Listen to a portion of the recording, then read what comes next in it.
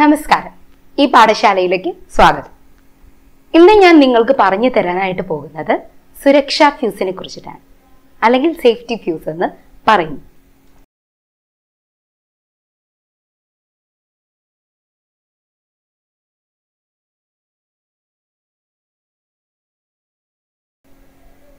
സുരക്ഷാ ഫ്യൂസ് വീടുകളിലൊക്കെ പതിവായി നമ്മൾ കണ്ടുവരുന്ന ഒരു ഉപകരണമാണ് സുരക്ഷാ ഫ്യൂസ്.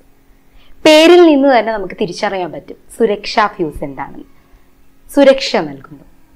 വീടുകളിലും അതുപോലെ ഫാക്ടറികളിലായിക്കോട്ടെ, മറ്റു സ്ഥലങ്ങൾ, വൈദ്യുതി പ്രവഹിക്കുന്ന സർക്യൂട്ടുകളിൽ അതുമായി ബന്ധിപ്പിച്ചിട്ടുള്ള ഉപകരണങ്ങൾ, ഇവയെല്ലാം സംരക്ഷിക്കുക അല്ലെങ്കിൽ സുരക്ഷ ഉറപ്പാക്കുക എന്നതാണ് സുരക്ഷാ ഫ്യൂസിന്റെ പ്രധാനപ്പെട്ട ജോലി എന്ന് പറയുന്നത്.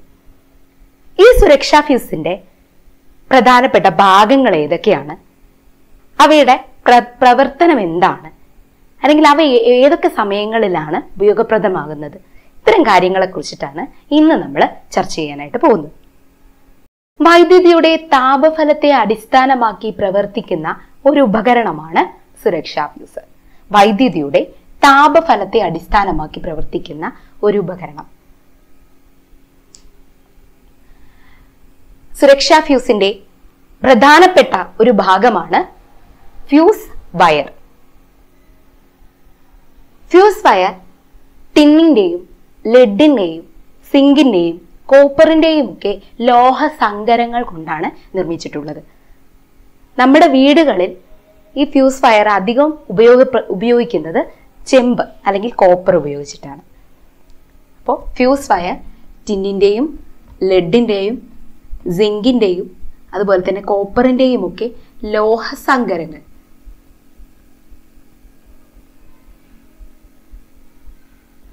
ലോഹസങ്കരങ്ങൾ ഉപയോഗിച്ചിട്ടാണ് നിർമ്മിച്ചിട്ടുള്ളത്. ഈ ഫ്യൂസ് വയറിന് ഒരു പ്രത്യേകതയുണ്ട്. അവയ്ക്ക് താഴ്ന്ന ദ്രവണാങ്കമാണ് ഉള്ളത്. അതായത് അമിതമായി താപം ഉൽപ്പാദിപ്പിക്കപ്പെടുമ്പോൾ താഴ്ന്ന ദ്രവണാങ്കമുള്ള ഫ്യൂസ് വയർ ഉരുകിപ്പോകുന്നു. അവയ്ക്ക് താഴ്ന്ന ദ്രവണാങ്കമുള്ളത് കൊണ്ട് തന്നെ അവ പെട്ടെന്ന് ഉരുകിപ്പോവുകയാണ് ചെയ്യുന്നത്. ഇനി സുരക്ഷാ ഫ്യൂസ് നമ്മുടെ സർക്യൂട്ടിൽ, വൈദ്യുതി പ്രവഹിക്കുന്ന സർക്യൂട്ടിൽ ശ്രേണി രീതിയിലാണ് ഘടിപ്പിച്ചിട്ടുള്ളത്. ശ്രേണി രീതിയിൽ അല്ലെങ്കിൽ സീരീസ് ആയിട്ടാണ് ഘടിപ്പിച്ചിട്ടുള്ളത്. ഏതൊക്കെ സാഹചര്യങ്ങളിലാണ് ഇനി സുരക്ഷാ ഫ്യൂസ് ഉപയോഗിക്കുന്നത് എന്ന് നമുക്ക് നോക്കാം. അമിതമായി വൈദ്യുത പ്രവാഹം ഉണ്ടാകുന്ന സാഹചര്യങ്ങളുണ്ട്. അതിൽ നമുക്ക് സുപരിചിതമായിട്ടുള്ള രണ്ട് സാഹചര്യങ്ങളാണ് ഷോർട്ട് സർക്യൂട്ട്, ഓവർലോഡിങ്. നമ്മൾ പതിവായി കേൾക്കാറുള്ള ഒരു കാര്യമാണ് ഷോർട്ട് സർക്യൂട്ട് മൂലം കെട്ടിടങ്ങൾക്ക് കേടുപാട് പറ്റി, അല്ലെങ്കിൽ ഉപകരണങ്ങൾ കത്തി നശിച്ചു, ഓവർലോഡിങ് ആയിരുന്നു കാരണം. ഇങ്ങനെയൊക്കെ നമ്മൾ പല വാർത്തകൾ കേട്ടിട്ടുണ്ട്. ചില വീടുകളിലൊക്കെ സംഭവിക്കുന്ന കാര്യം കൂടിയാണ്. അപ്പോൾ ഈ രണ്ട് കാരണം കൊണ്ട്, ഷോർട്ട് സർക്യൂട്ടോ ഓവർലോഡിങ്ങോ കൊണ്ട് ഇത്തരത്തിൽ സർക്യൂട്ടുകളിൽ അതുപോലെ തന്നെ ഉപകരണങ്ങൾക്കുമൊക്കെ കേടുപാട് വരാനുള്ള സാധ്യതകളുണ്ടെങ്കിലും ആ സാധ്യതകളെ നിരോധിക്കുന്നതിന് അല്ലെങ്കിൽ ഇല്ലാതാക്കുന്നതിനായിട്ട് നമ്മൾ ഉപയോഗിക്കുന്ന ഒരു സുരക്ഷാ കവചമായിട്ട് നമ്മൾ ഉപയോഗിക്കുന്ന ഒരു ഉപകരണമാണ് സുരക്ഷാ ഫ്യൂസ് എന്ന് പറയുന്നത്. അപ്പോൾ നമ്മൾക്ക് ആദ്യം ഇത് എങ്ങനെയൊക്കെ പ്രവർത്തിക്കുന്നു എന്ന് നമ്മൾ തിരിച്ചറിയുന്നതിന് മുമ്പ് രണ്ട് സാഹചര്യങ്ങൾ എന്തൊക്കെയാണ് നമ്മൾ മനസ്സിലാക്കേണ്ടതുണ്ട്. ആ രണ്ട് സാഹചര്യങ്ങളാണ് ഷോർട്ട് സർക്യൂട്ടും ഓവർലോഡിങ്ങും. അതിൽ ആദ്യത്തെ ഷോർട്ട് സർക്യൂട്ട് എന്താണെന്ന് നോക്കാം. ഷോർട്ട് സർക്യൂട്ട് എന്താണ്? ഷോർട്ട് സർക്യൂട്ട് ബാറ്ററിയുടെ പോസിറ്റീവ് നെഗറ്റീവ് ടെർമിനലുകൾ തമ്മിലോ മെയിൻസിലെ രണ്ട് വയറുകൾ, അതായത് ന്യൂട്രൽ, ഫേസ്, ഈ രണ്ട് വയറുകൾ തമ്മിലും പ്രതിരോധമില്ലാതെ സമ്പർക്കത്തിൽ വരുന്നതിനെയാണ് ഷോർട്ട് സർക്യൂട്ട് എന്ന് പറയുന്നത്. ബാറ്ററിയിലെ പോസിറ്റീവ് നെഗറ്റീവ് ടെർമിനലുകളോ അല്ലെങ്കിൽ മെയിൻസിലെ ഫേസ്, ന്യൂട്രൽ, ഈ രണ്ട് വയറുകൾ തമ്മിലോ പ്രതിരോധമില്ലാതെ സമ്പർക്കത്തിൽ വരുന്നതിനെയാണ് നമ്മൾ ഷോർട്ട് സർക്യൂട്ട് എന്ന് പറയുന്നത്. ഇനി എന്താണ് ഓവർലോഡിംഗ് എന്ന് നോക്കാം. ഓവർലോഡിംഗ് എന്താണ്? ഓവർലോഡിംഗ് ഒരു സർക്യൂട്ടിൽ താങ്ങാവുന്നതിനധികം പവറുള്ള ഉപകരണങ്ങൾ പ്രവർത്തിപ്പിക്കുന്നതിനെയാണ് ഓവർലോഡിംഗ് എന്ന് പറയുന്നത്. ഒരു സർക്യൂട്ടിൽ താങ്ങാവുന്നതിനധികം പവറുള്ള അല്ലെങ്കിൽ എനർജി ഉള്ള ഉപകരണങ്ങൾ ഉപയോഗിക്കുന്നതിനെയാണ് ഓവർലോഡിംഗ് എന്ന് പറയുന്നത്. അപ്പോൾ ഈ രണ്ട് അവസ്ഥകളിൽ നിന്നും നമ്മുടെ വൈദ്യുതി പ്രവഹിക്കുന്ന സർക്യൂട്ടുകളെയും അതുമായി ബന്ധിപ്പിച്ചിട്ടുള്ള ഉപകരണങ്ങളെയും സംരക്ഷിക്കുക എന്നതാണ് നമ്മളുടെ സുരക്ഷാ ഫ്യൂസിന്റെ ജോലി. ഇനി ഇവ എങ്ങനെ സംരക്ഷിക്കുന്നു എന്ന് നമുക്ക് മനസ്സിലാക്കാം. ഇനി നമുക്ക് സുരക്ഷാ ഫ്യൂസിന്റെ പ്രവർത്തനം എന്താണെന്ന് നോക്കാം. ജൂൾ നിയമം അനുസരിച്ച് ഏതൊരു സർക്യൂട്ടിലൂടെയും ഏതൊരു ചാലകത്തിലൂടെയും വൈദ്യുതി പ്രവഹിക്കുമ്പോൾ അതിനനുസൃതമായി അവിടെ താപം ഉൽപ്പാദിപ്പിക്കപ്പെടുന്നു എന്ന് നമുക്കറിയാം. H=I²RT എന്നാണ്. അതിൽ H എന്നത് താപവും I എന്നത് സർക്യൂട്ടിലെ വൈദ്യുത പ്രവാഹവും ആയിട്ട് പ്രവാഹത്തിന്റെ തീവ്രതയുമായിട്ട് നമുക്ക് എടുക്കാം. ഇവിടെ വൈദ്യുത പ്രവാഹം കൂടുമ്പോൾ സ്വാഭാവികമായും H കൂടുന്നു അല്ലെങ്കിൽ താപം കൂടുന്നു.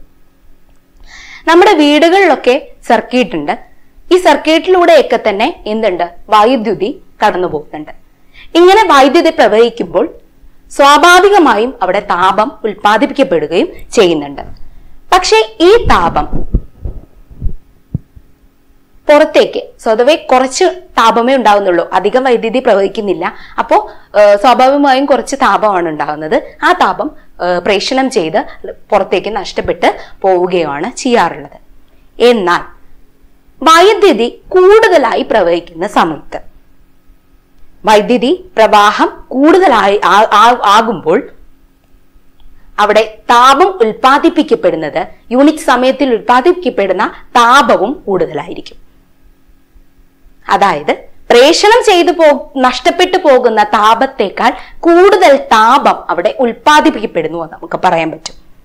ഇപ്പൊ സർക്യൂട്ടില് ഇപ്പൊ കൂടുതൽ താപമുണ്ട്. അങ്ങനെ താപം കൂടുമ്പോൾ ഫ്യൂസ് വയറിന് സ്വതവേ ഇത്തരത്തിലുള്ള വലിയ താപത്തെയൊന്നും എന്ത് ചെയ്യാൻ താങ്ങി നിർത്താനുള്ള കപ്പാസിറ്റി ഇല്ല. അതായത് അവയ്ക്ക് താഴ്ന്ന ദ്രവണാങ്കമുള്ളതാണെന്ന് നമ്മൾ നേരത്തെ പറഞ്ഞു കഴിഞ്ഞു. ഈ താഴ്ന്ന ദ്രവണാങ്കമുള്ള ഫ്യൂസ് വയർ ഈ താപത്തെ കൂടുതലായിട്ട് തടഞ്ഞു നിർത്തില്ല. അതായത് അവയ്ക്ക് അതിലൂടെ പോവാനായിട്ട് സാധിക്കില്ല. അപ്പോ സ്വാഭാവികമായും ഈ ഫ്യൂസ് വയർ ഉരുകി പോവാറാണ് ചെയ്യുന്നത്. അങ്ങനെ ഫ്യൂസ് വയർ ഉരുകുന്നു. അതിന്റെ ഫലമായി സർക്യൂട്ട് വിച്ഛേദിക്കപ്പെടുന്നു, വൈദ്യുത പ്രവാഹം വിച്ഛേദിക്കപ്പെടുന്നു, നമ്മുടെ ഉപകരണങ്ങളെ സംരക്ഷിക്കുന്നു. അപ്പോൾ ഈ ഷോർട്ട് സർക്യൂട്ടും ഓവർലോഡിങ്ങും ഉണ്ടാകുന്ന സമയങ്ങളിൽ എങ്ങനെയാണ് നമ്മുടെ സുരക്ഷാ ഫ്യൂസ് നമ്മളെ സംരക്ഷിക്കുന്നത് അല്ലെങ്കിൽ സർക്യൂട്ടിനെ സംരക്ഷിക്കുന്നത് എന്ന് ചോദിച്ചു കഴിഞ്ഞാൽ നമുക്ക് പറയാൻ പറ്റുന്നത്, വൈദ്യുതി പ്രവഹിക്കുമ്പോൾ താപം ഉൽപ്പാദിപ്പിക്കപ്പെടുന്നു. കൂടുതൽ വൈദ്യുതി പ്രവഹിക്കുമ്പോൾ കൂടുതൽ താപം ഉൽപ്പാദിപ്പിക്കപ്പെടുന്നു. അപ്പോൾ പ്രേഷണം ചെയ്ത് നഷ്ടപ്പെട്ടു പോകുന്ന താപത്തേക്കാൾ കൂടുതൽ താപം അവിടെ ഉണ്ടാകുന്നു. ഈ താപത്തെ ഫ്യൂസ് വയറിന് താങ്ങാനായിട്ട് പറ്റുന്നില്ല. കാരണം ഫ്യൂസ് വയറിന് താഴ്ന്ന ദ്രവണാങ്കമാണ് ഉള്ളത്. അതിന്റെ ഫലമായി ഫ്യൂസ് വയർ ഉരുകിപ്പോവുകയും സർക്യൂട്ട് വിച്ഛേദിക്കപ്പെടുകയും ചെയ്യുന്നു. ഇതാണ് നമ്മളുടെ സുരക്ഷാ ഫ്യൂസിന്റെ പ്രവർത്തനം. എല്ലാ സർക്യൂട്ടിലും ഒരേ തീവ്രതയുള്ള വൈദ്യുതി അല്ല കടന്നു പോകുന്നത്. ഉപകരണങ്ങൾക്കനുസരിച്ച് അതിലൂടെ ഒഴുകുന്ന അല്ലെങ്കിൽ അതിലേക്ക് വരുന്ന വൈദ്യുതിയുടെ തീവ്രതയിലും വ്യത്യാസങ്ങൾ ഉണ്ടായിരിക്കും. അപ്പോൾ ആ സമയത്ത് നമ്മൾ അതിനനുസൃതമായ ആംബറേജ് ഉള്ള ഫ്യൂസ് വയർ തിരഞ്ഞെടുക്കേണ്ടതുണ്ട്. അപ്പോൾ എന്താണ് ആംബറേജ് എന്ന് നമുക്ക് നോക്കാം. ആംബറേജ് എന്ന് പറഞ്ഞാൽ ഒരു ഉപകരണത്തിന്റെ പവറും അതിൽ നൽകിയിട്ടുള്ള വോൾട്ടേജും തമ്മിലുള്ള അനുപാതത്തെയാണ് ആംബറേജ് എന്ന് പറയുന്നത്. ഉപകരണത്തിന്റെ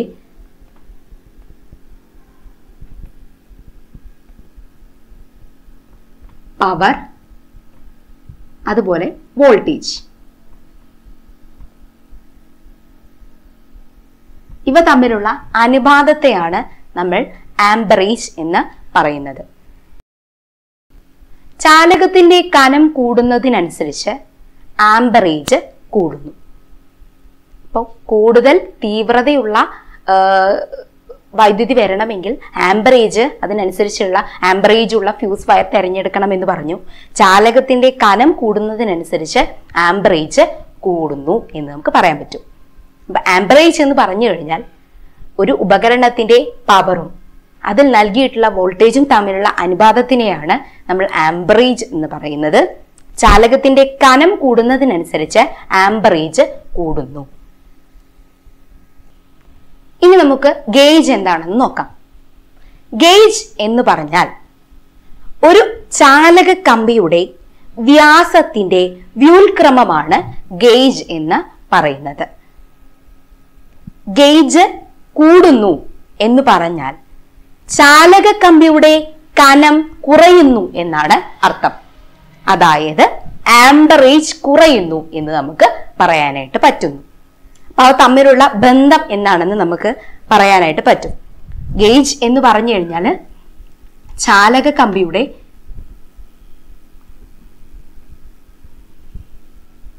വ്യാസത്തിന്റെ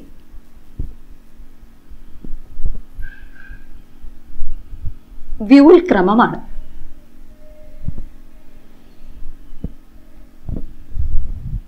അതായത് ഗേജ്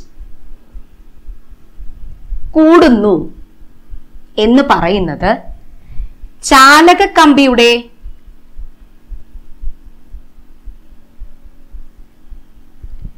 കനം കുറയുന്നു എന്ന് പറയുന്നതിന് തുല്യമാണ്. അതായത് ആംബറേജ് കുറയുന്നു.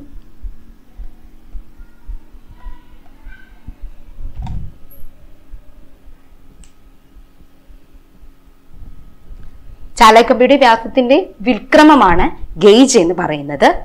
ഗേജ് കൂടുന്നു എന്ന് പറഞ്ഞാൽ ചാലക കമ്പിയുടെ കനം കുറയുന്നു എന്നാണ് അർത്ഥം. അതായത് ആംബറേജ് കുറയുന്നു എന്ന് നമുക്ക് പറയാനായിട്ട് പറ്റും. Thank you.